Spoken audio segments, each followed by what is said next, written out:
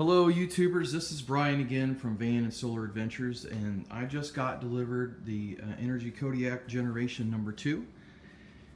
And this is not the exciting part, but I just wanted to let you see the unboxing of it.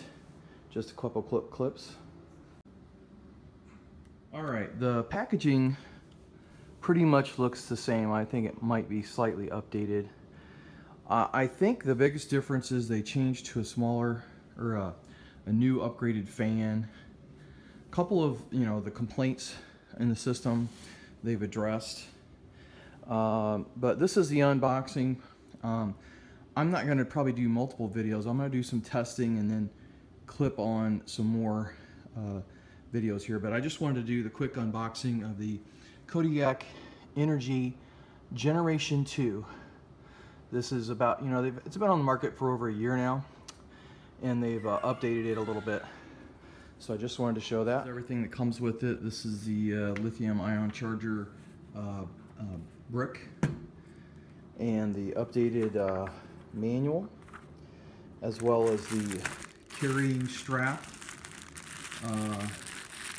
that connects in here on each side if you're going to be carrying it. I usually have it in a fixed position. I usually just raise it like that. And then also they have the battery terminals. They ship separately, but you just simply connect the battery and then you put those on. So that's kind of what it looks like. Might as well go ahead and power on for the first time.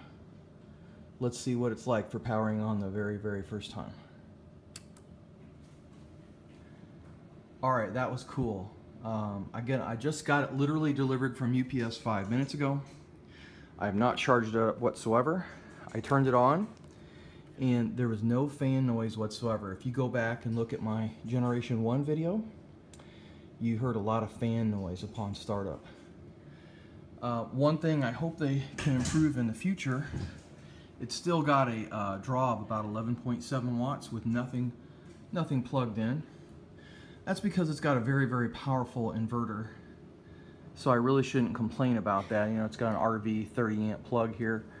So I guess I shouldn't complain about that because it's got the most powerful inverter of any of these lithium-ion chargers. And but anyways, you can't even hardly hear the fan. So I think that is going to be the end of my Generation 2 Kodiak unboxing and initial power up. Just a short little video clip.